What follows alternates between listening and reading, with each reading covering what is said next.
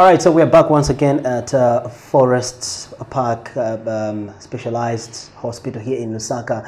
And our main area of interest today is to talk to a neurosurgeon, exactly. And our discussion is based on spine and backache problems. They are quite similar. So in this particular episode, and perhaps the one to come, we're going to discuss spine problems and back problems, what you need to know about this particular issue. In Zambia, it's becoming quite a very, very common problem, and that's the reason why we thought on our Health Talk today, we get to discuss that. And Dr. Marian is actually my guest on the program today. Doc, thank you so much for allowing us to see you today. Thank you. You're welcome anytime. Thank you so much. Yes.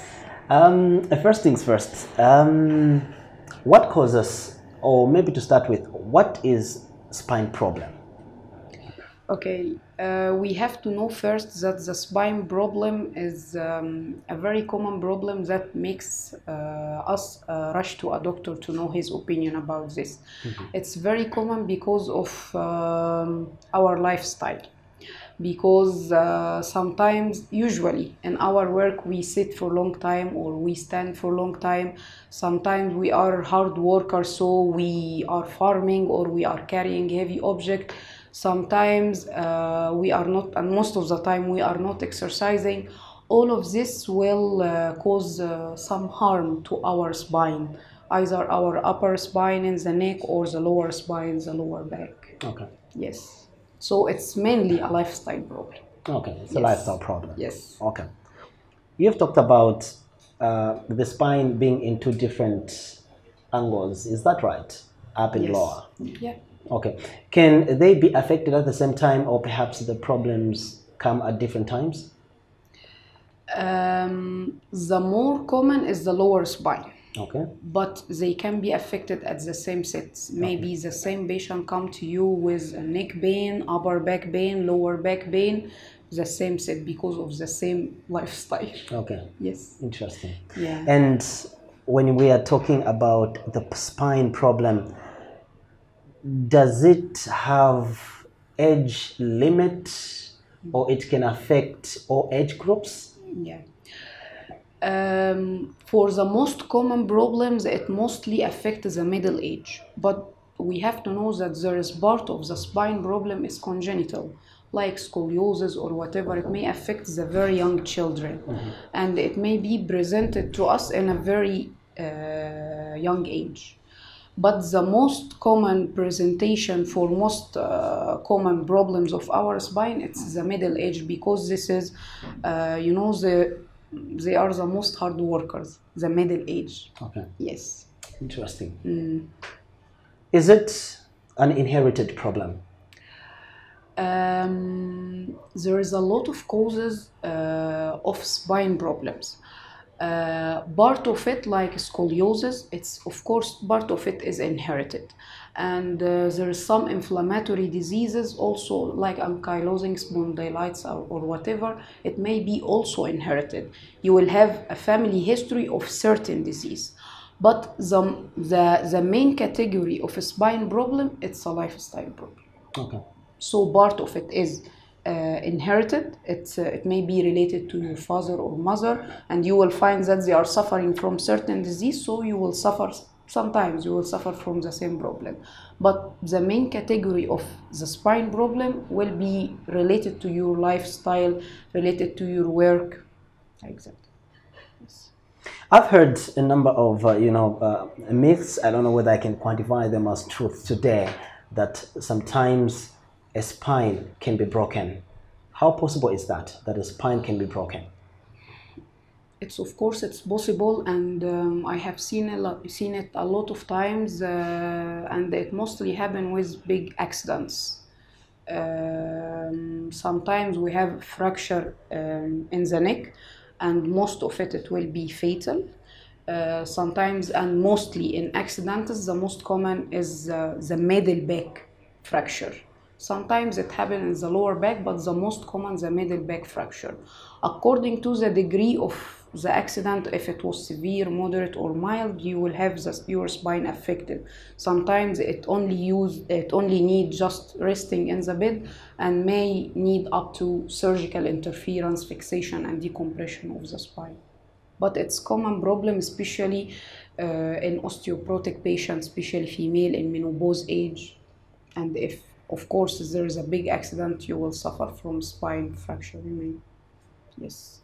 What are some of the symptoms and signs that one is developing a spine problem? Okay. The main presentation in the spine problem is either neck pain or back pain. You are mostly complaining of pain in your neck and maybe radiating to the shoulder.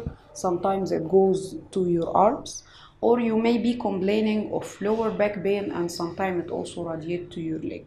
But the main presentation is discomfort or pain on the neck or the back. Sometimes you complain of hand or leg pain. Yeah. So how severe is that pain for somebody to have an idea that perhaps this pain is as a result of spine or back problem?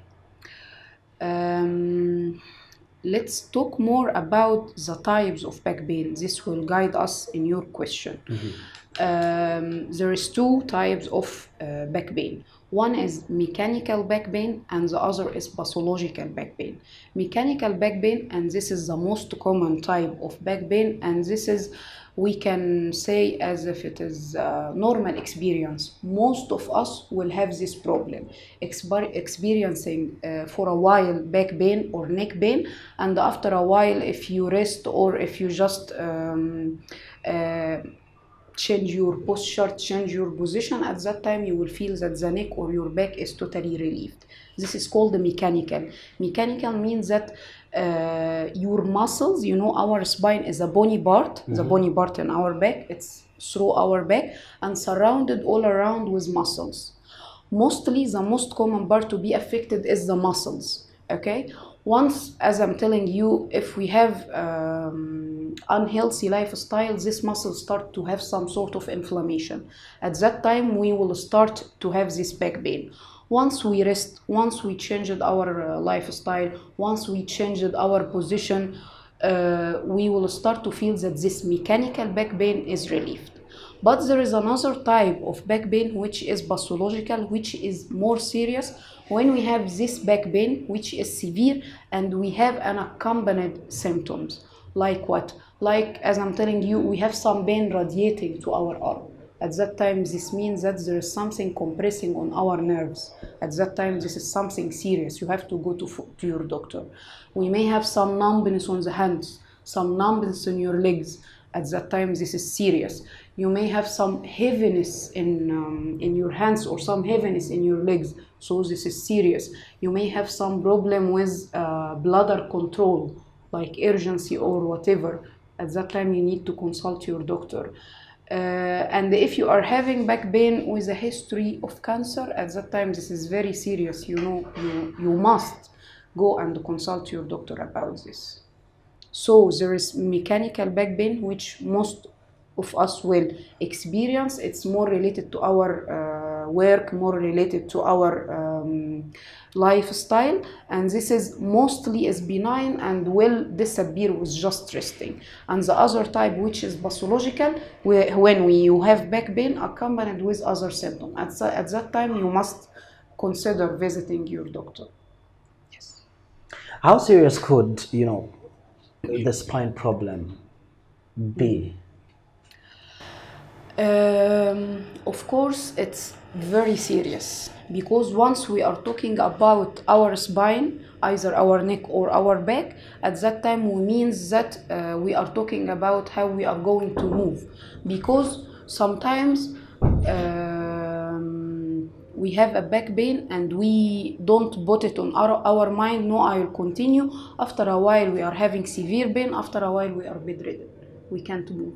So it's very serious. Once you are having constant back pain, once you are having any pain in your arms or in your legs, once you are having numbness, once you are having inability to control your bladder, at that time it's very serious to consult your doctor.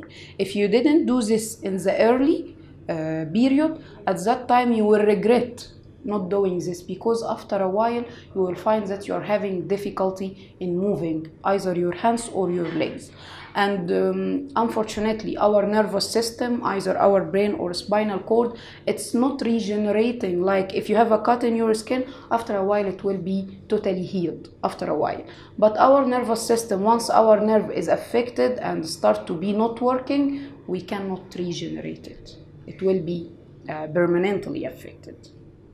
Yes. All right, so we are discussing the issue of spine problem, and we're also looking at back problems as well. Dr. Marianne from Forest Park Specialist Hospital here in Lusaka is my guest, trying to help us understand how this problem can actually affect our whole humanity. And one of the key issues that she actually pointed out was the fact that, you know, it's mostly a lifestyle problem.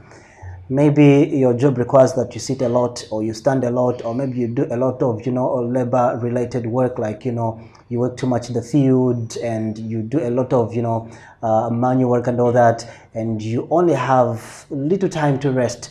You might be at risk of perhaps having this particular problem. To those who are just joining us, definitely this is our topic of discussion.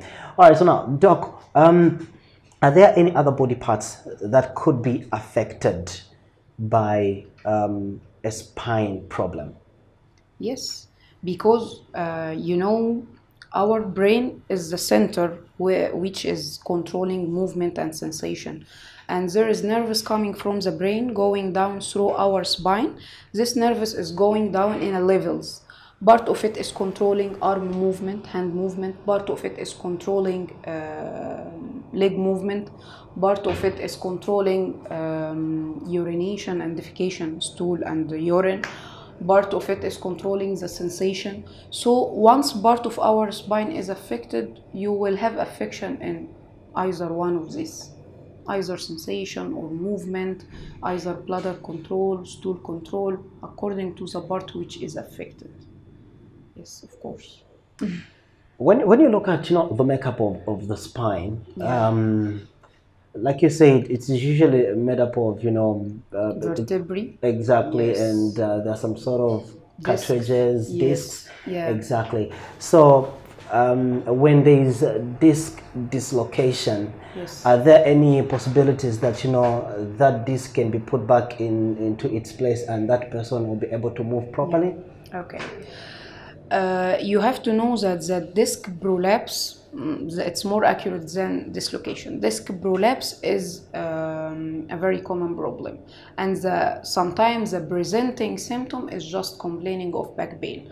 After a while, you may complain of either brachialgia or arm pain, or sciatica or leg pain. When you are complaining of either brachialgia or sciatica, at that time I think your doctor will ask for a scan. It's called an MRI scan, to investigate if there is something seriously compressing on your nerve. If there is a mild bulge or mild degree of compression on the nerve, your doctor may try at first to give you a chance with conservative treatment, like he will give you very few instructions. The main item of this instruction is changing your lifestyle. The second thing, he may give you some medication, he may tell you about some physiotherapy. Some patients, and most of them, we can say that they improve if they follow the instruction and do physiotherapy and receive some medication. Most of them will improve. But another category, if they just forget about the instruction, no, I'll continue the same lifestyle, I'll continue carrying heavy object and continue hard working, at that time the small disc bulge will be a bigger disc bulge. At that time the only option will be surgery. Yes. If at all somebody has got an injury at the upper side of the spine, Yeah. are there any way the brain is affected? In the upper spine? Exactly. No. In the upper spine, the part which is affected your spinal cord. Okay. at that time, if it's a severe injury, you may have weakness in your arms and your legs. You may have problem with breathing. Okay. It's also controlling all your body. Okay. But the brain, it's another problem. Yes, it's a bigger problem. Yeah. Okay. Okay. Yes. So definitely the brain Yes. remains intact. It's different. Yeah. Okay. Yeah. Totally Okay. different. Interesting. Yeah. Interesting. In your line of work, here in Zambia and of course elsewhere where you have worked, Yes. at what stage, what are the main causes of most spine problems, and who do they really affect so much between men and women? In Zambia, the most common cause of spine problem in Zambia, I have seen it was hard working, Okay. carrying heavy object, a lot of farming. You know, this things is the main cause. Okay. Most of the patient which needs operation, most of them is from this category, hard workers. Okay. The second thing is, so, you know, cancer sometimes send the metastasis, cause metastasis to other parts in our body. And I have seen a lot of prostate cancer patient having back pain, and unfortunately the prostate cancer send the metastasis to the spine, caused some compression on the spine. At that time they presented with weakness on their legs. So this is the second common cause. And of course inflammation, infection like TB. I have seen a lot of patients with TB presented with back pain, and after that this inflammation causes compression on their nerves, so the problem is getting increased. So I think the most common cause is hard working. The second thing was cancer patient, metastasis. The third thing was infection and inflammation. This was the most common causes. Okay. Yeah, I have seen here in Zambia. Okay. In Zambia. All right. Yeah. Okay. And when you receive such a case, somebody comes with, you know, a backache problem, how is the diagnosis done? First of all, according to the complaint of the patient and according to the examination, I may tell him it's only muscular pain. As I told you, it's only mechanical pain that needs rest, it needs changing of lifestyle. Or according to the examination, I can find that no, it's a more serious problem. No, we will need more investigation. Usually we start with an X-ray, or if I find that it's very serious, at that time we will start with an MRI scan. So according to the examination of the patient, it's either two categories. Either just you need rest, you need very few days off, and you need to change lifestyle. And the second category is, no, we have to take it more serious. We will start with doing some scans. Okay. Yes. So once you have back pain, just put it in your mind that it may be something serious. Okay, so you need to consult your doctor to be sure that you are doing correct treatment. Yes. Okay.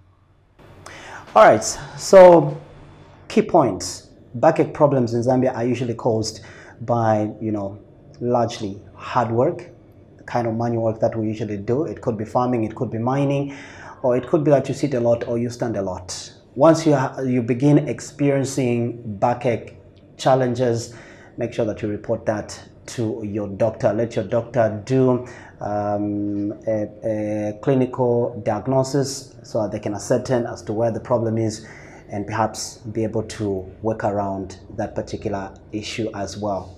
Pain could be in two different forms, as Dr. Marianne has explained, so you have to know all that. In our next episode, we're going to look at, once the diagnosis is done, what is next? Are there any treatments available here in Zambia for backache problems? What is that treatment? What is required? And if somebody is put on treatment, can they get back to their normal day-to-day life? And on top of that, how can you prevent backache problems? Those are some of the questions that Dr. Marianne is going to address in the next episode.